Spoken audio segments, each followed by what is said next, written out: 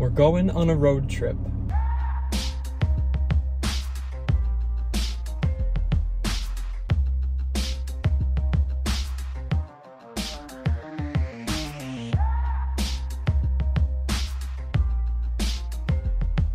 Hello everyone, my name is James Feeney. Welcome to or back to my channel. Today I thought I would take you all along for something that is a little bit more exciting for me. I'm going on a road trip by myself just to go have a stay and get some time and space and perspective. The last time I filmed a sort of vlog type video, it was similar, but I was taking a day for myself. Now I'm going somewhere to spend some time. I'm thinking about 2 or so weeks, and I thought it would be nice to maybe share my experience, speak to some things when I get there. I'd love to share the decks and books that I'm bringing. I do have a sort of plan with the decks and books and the type of studying that I want to engage in while I'm away, but I thought it would be nice to take you all along and share some of it. I do have this thing going on in my mind where I feel like I have to share something of substance that's either educational or an idea or something that can help somebody in some way when I'm creating a video, and that equates to my worth or value in the community or when I put something out there, and that really isn't the case. I think I should just feel like I am enough as I am, and so sharing something more casual where you're along for the ride with me might help to, I would say, break that down a little bit for myself. So hopefully this is more exciting than just me driving. I hope I can intersperse it with things that are exciting. I like to push myself sometimes in ways that are uncomfortable, but hopefully incite some sort of growth. For me, I am very true to my Sagittarius sun sign. I love to travel. I love to not have a lot of ties on me at any given time. And I definitely like a lot of alone time. I need that quite often. So a lot of this is basically what I'm doing right here. And I have traveled quite a bit on my own, but in some ways this is a new experience for me. I've done longer road trips. I've done road trips by myself. I've traveled and flown and gone to other places alone by myself for extended periods of time, but I've never done a multiple day road trip by myself where I have to make stops. So this is something for me that feels exciting and fun. I know on my last vlog, I believe it was, where for a period I was in the woods walking, somebody expressed a little bit of concern, really, really wonderful and sweet, just asking if anybody knew where I was or making sure that I was safe. And people do know where I'm going. This is not unsafe. I'm not just picking up and going. That is something I would do a lot when I was younger, so I've grown significantly in that way. I do account for the people that I care about, and people do have my location, but I thought that this would be, it's very necessary. I think I'm not getting the amount of space that I need, and I feel really lucky to have the opportunity or just the ability to go somewhere by myself on this sort of road trip excursion and get that perspective and space. I haven't been feeling as creative or inspired in my work. And by the way, I may be away, but you can definitely still book readings with me. I have my laptop. I plan to be working in that capacity at least, although I won't be doing my workshops and in-person readings in the shop as I would, but I am going to be working in terms of readings that are remote. So do feel free to book those, but I haven't been feeling as inspired. I have been feeling more burnt out. I do want to reevaluate some things in my life in terms of what I want, where I want to go, and how I want to get there. But first, I really want to have a few of the milestones and destinations in mind, and then maybe chart a course once I'm more sure about that. So without further ado, we'll get to driving. I have about 9 hours ahead of me today, so we'll see, and I'll check in hopefully sporadically in a way that's hopefully entertaining also. I have an audiobook on astrology, which is something I want to study more while I'm away.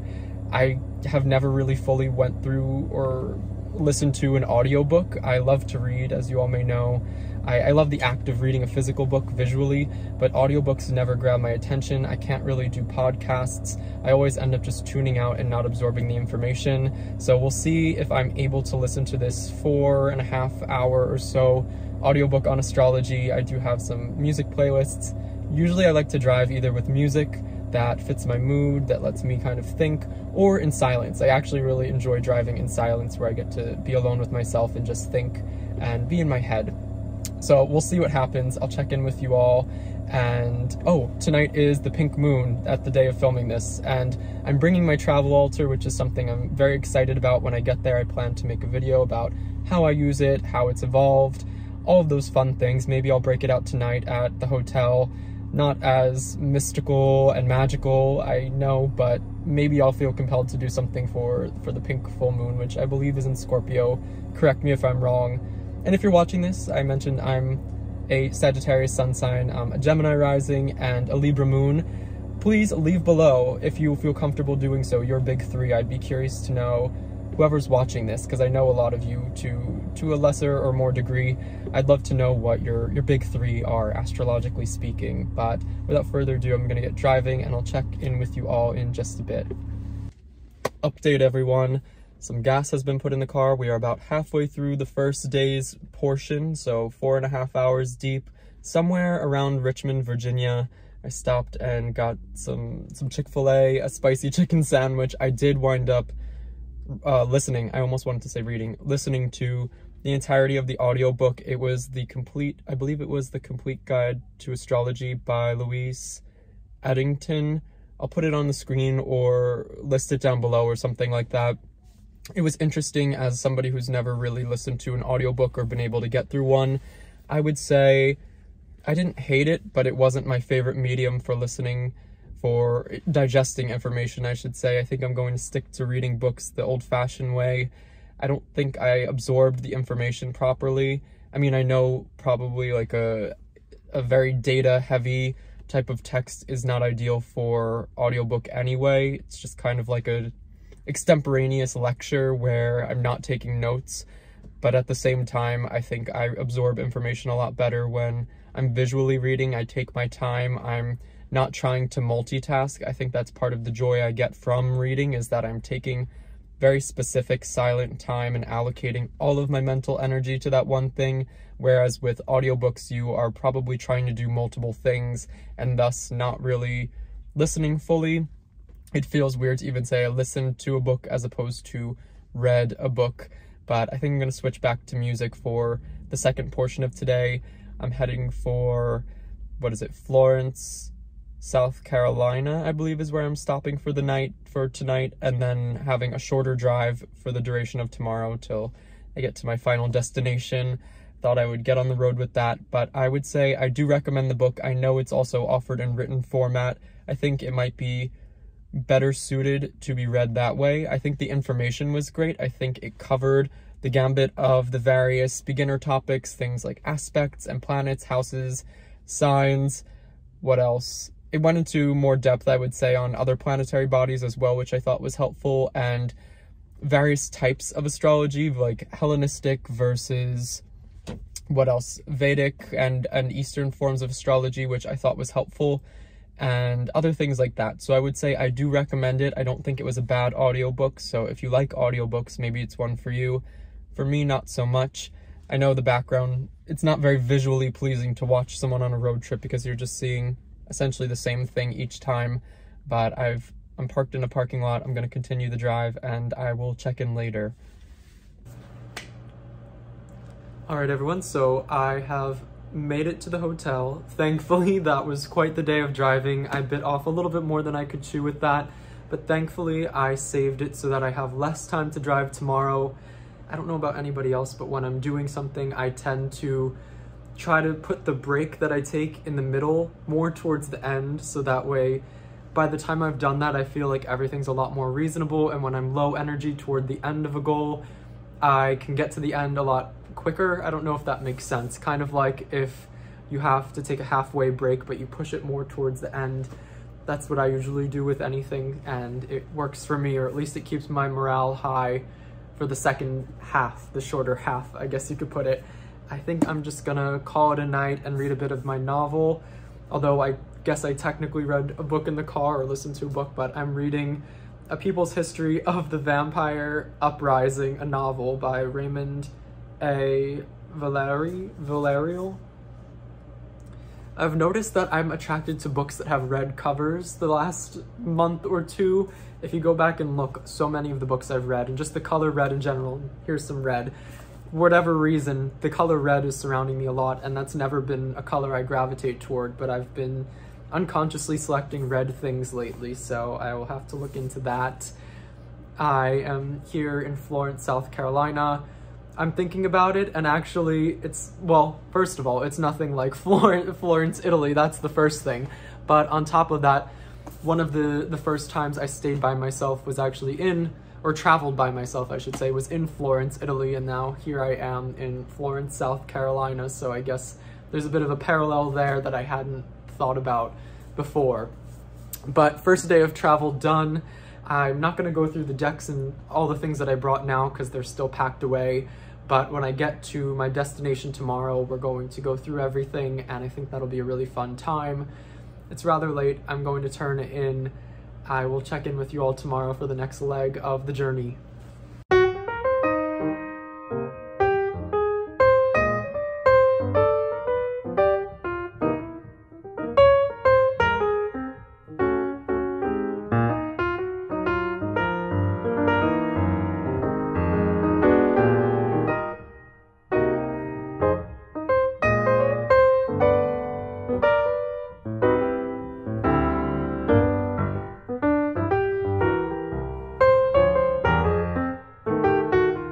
I made it. So here I am. I refrained from filming any more of the driving portions or stops. I didn't think that would be helpful. There wasn't much I had to say. I really just wanted to get through the driving, and it was a lot of driving, more than I think have ever done on my own in one condensed period. So something for me to consider in the future when anticipating a road trip or something like that, and how much and how taxing that is.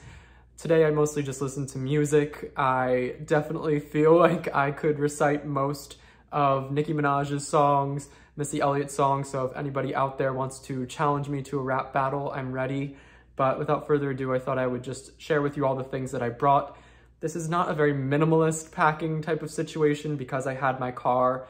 I could bring more with me, and given the fact that I don't know how long I'm going to be staying exactly, I wanted to account for anything that I might want if I'm here for a prolonged period of time. So the one that you've already seen is my travel altar. I'm not going to pick through it right now because I do want to make a video on where it's at and then also how I'm using it in practice. But the travel altar made its way here. Another one that I'm not going to share too much on because I do have a video idea for this is my kind of tarot on the go kit, a very more minimalist style of tarot on the go. I am not a minimalist by any means. I'm more actually of a maximalist, unfortunately, as much as I would like to be a minimalist, but I can be one when I need to be, and that's what that tarot on the go kit is really about when you want a lightweight portable thing. More to come on that. The decks that I brought, and last time I came here I actually only took the Thoth with me, and that's because I flew and I didn't have a lot of space, and I really was seeking more of a minimalist type of experience, or I didn't want clutter. I didn't want my mind to kind of be spread out amongst many things. This time is different. So the decks that I have are, I brought one copy of the Thoth, and this copy is the Greenie. I think it's just my favorite personally to work with, so when considering which one I wanted to bring, I decided and landed on this one. So there's that as the first deck. The other tarot deck or decks I have, let's see. I actually brought a couple different types of Marseille, mostly because that's where my studies are at now. So I have reasons for why I brought each one. So I'll explain. This one here, this is the Dodal by Cartogram in the linen cardstock. This one is really easy to shuffle. It's nice, it's fluid, it's portable. I'm not super concerned about this one getting damaged or anything like that. It is somewhat easily replaceable, and I think that this is a good one potentially for clients as well. And I think it's just very soothing to use as far as the way it handles, I guess you could say. And of course there might be a study portion to this, but really the one that I brought to personally use and study and nitpick through and just look at the imagery is this version of the Dodal. And yes, I brought another version, but it's just where I'm at with my tarot practice. This is the one by Sullivan Heisman, And this is, I think it's more of like the hand-printed ones. I think the first edition is now out of print, or it ran out, but I think there might be further print runs to come. But the cardstock is wonderful, the colors are really great, and the lines are sharper than the cartogram one. So this one I think will be better for me in terms of picking out the details, studying the deck when it comes to that. So, plus, it's not one I can riffle shuffle and the edges are sharp, so I have to be more conscientious and take my time with this one, whereas the cartogram one I can shuffle really quickly.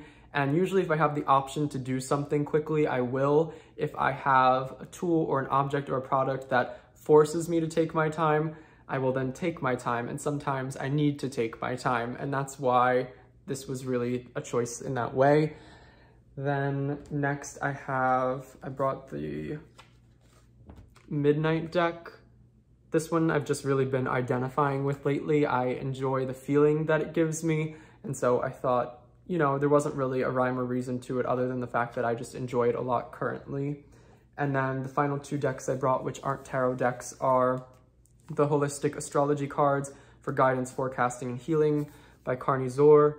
And I've spoken about these before. I will use these when somebody books a reading with an astrological add-on. And I also said I want to delve deeper into astrology while I'm here, in a way, as I guess my studies go, as far as studies go. So I brought these cards, and then I also brought just a pack of playing cards, or deck of playing cards, the Pagan playing cards by Usi. I always show this case with the deck in it, but yeah, that's the one that I brought. And now as far as books go, I already showed this one, the novel I'm reading, the vampire book.